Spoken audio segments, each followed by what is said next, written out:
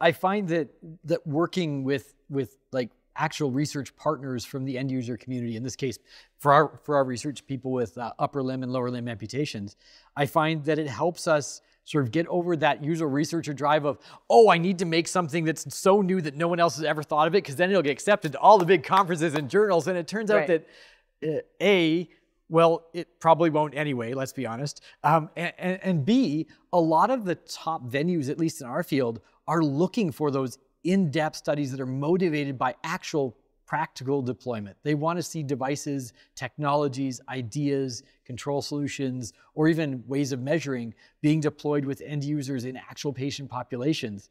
That's what the community is now really, I think, focused on, which is a nice change, I think. Over some of the time that I've been in this particular field, there's a lot of work on like, let's just throw some machine learning algorithms offline at some data that we collected. That was the phase where the community is at. But I think now the community is expecting of ourselves, the upper limb prosthetic control community is expecting that we're actually working with users. We're trying out ideas that are co-created with users, and we're involving users not just in the ideation, but also in the dissemination and the communication of those technologies, so that we're doing it respectfully, responsibly, and in fact, in the way that's going to have the biggest impact.